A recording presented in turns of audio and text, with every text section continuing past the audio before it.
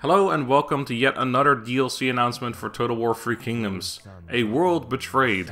This is being announced currently on the Total War YouTube channel as well at this moment in time, but we as content creators were allowed to talk a little bit about it too and share our plans for what kind of content we'll be making before release.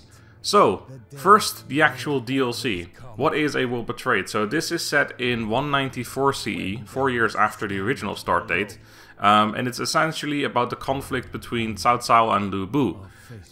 So Lu Bu has assassinated Zhang Jue, and Sun Ce is beginning his conquest of Jiangdong, and Liu Bei has succeeded Tao Qian. So the new playable warlords in A World Betrayed are Lu Bu and Sun Ce. And there will also be a free DLC, so no matter whether you buy this DLC or not, you will also be able to play as Yan Baiyu. Yan Baiyu? Anyway, he's a bandit, a new bandit character alongside Zheng Zhang and Zhang Yan, which also brings me to the fact that the free DLC updates bandits like crazy. I mean, I'm not allowed to talk about the bandit stuff too much yet, because that's one of the caveats of our own schedules, our own embargoes, is we're allowed to cover anything but the bandits until release, because I think CA wants to get into that themselves. But I am allowed to say that, yeah, the bandits have gotten a massive overhaul, which is also kind of why I've been putting off the Zhang Zhang Let's Play, because obviously last week, or 2 weeks ago at this point maybe, the Dong Zhuo campaign came to an end because the events weren't triggering, and I said at that time I was going to be doing Zhang Zhang instead to replace that campaign. But then I got access to this new DLC and we were told that the bandits are getting a massive overhaul, and I figured, well, there's no point playing Zhang Zhang now when the bandit factions are getting a huge overhaul. So I am allowed to talk about it a little bit. Basically what they get is, well, there's tons and tons of changes. They get new units, they get yellow turban units as well, I believe. They get, instead of, for example, something very simple when you're moving across the map, man, I can't even remember the name of this now, but your supplies, essentially, army supplies, those are now different. They're loot for bandits instead, which work completely differently. Like, the more loot you have, the more your army gets complacent, and if you have less loot, then they get angry, so they might leave you, but they will also be better in combat, things like that. The tech tree for bandits is completely overhauled. They have a completely unique tech tree now, similar to the yellow turbans having a unique tech tree, but this one is completely different again.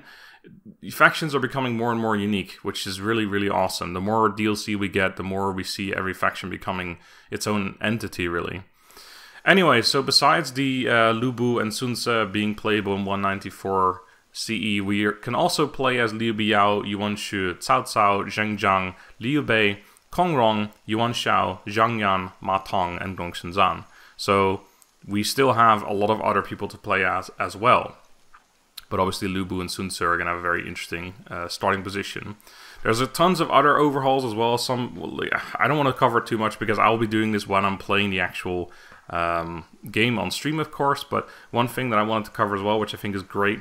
Oh, actually, before I get to that, Hail of Arrows has been nerfed. I'm not allowed to talk about patch stuff too much, but I need to put that out there. Hail of Arrows now has a limit of 5, which is still a bit high in my opinion, but that's much better.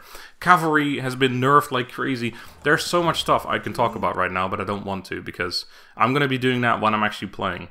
The one thing I did want to say, like I said just now, was that, for example, now your generals, or your characters anyway, you have different ways of keeping their loyalty high.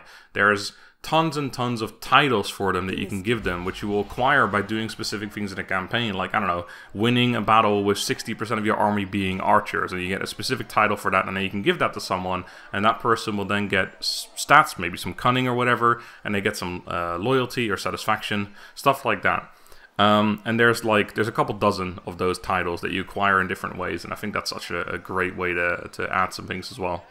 But anyway, that's the DLC. Again, I'm going to be getting into this when I'm actually playing it on stream. So when am I going to be playing it on stream? So, similar to the last time, we have 8 hours of streaming we are allowed to do. There's no, there's only one embargo, really, which drops tomorrow at the same time as this video went out. So 24 hours from now, essentially, if you're watching this when the video comes out. Which is 3 p.m. GMT. My time, it'll be 4 p.m. CET. And there will be a link in the description to a countdown, so you can click on that as well to see when it drops. But tomorrow we are allowed to stream 8 hours up to 8 hours total over. Well, I'm going to be doing it over 4 streams. I'm going to do 2 hours per stream, so I can do 4 streams. During those streams, I will also be allowed to give away some keys. I've been giving 4 keys for free K, 2 keys for 8 Princes, and 2 keys for Mandate of Heaven. I'll be giving away during those streams as well. Basically a key per hour, essentially. So I'll be streaming tomorrow for 2 hours. I will likely, during my 8 hours, be covering both Lu Bu and Sun Tzu. I'll probably be doing 4 hours on each. I'm not 100% sure yet exactly how it's all going to work out. And then similar to what I did with Liu Chong and Liu Ji, is I basically then finish those campaigns when the embargo drops. We do have a second, technically, embargo on the 15th of March. The embargo drops fully. We are allowed to record as much as possible, and I believe the DLC releases on the 17th of March, so we have a couple of days before actual release, where we are allowed to just play as much as we want. Like I said, the only caveat is that we're not allowed to cover the bandit faction, so Zhang Jue is going to have to wait a little bit longer and possibly even be replaced by Yan Beihe, which is now the other unique bandit character that we can play as. But yeah, that's it. That's basically all I wanted to talk about. So, like I said, there is so much stuff to cover. There's also like 16 new characters, unique characters and stuff. You'll see some of those in the Lu Bu and Sun Tzu campaigns immediately. Other ones are added to different factions. You know how it works. The world is expanding, right? It's just the more they add, the more unique it becomes, and I'm really excited about that prospect. So, thank you guys for watching. I hope I will see you all tomorrow on the stream. I think I'll be starting with Lu Bu. I'll probably do Lu Bu twice and then Sun Tzu twice. But again, I'm not 100% sure yet. I'll probably see what people want to see, talk to you guys on stream, and then we'll see what you guys say as well. I'll take your opinions on board. So thank you guys for watching. I hope to see you tomorrow. Until then, have a go. I also, quickly, sorry, I will also put a link in the description to the Let's Play video that CA made, of course, so you can watch that too, if you're not subscribed to their page. And besides that, all the information that you need to know about the streams and stuff is going to be in the description, so just check that out. Anyway, farewell.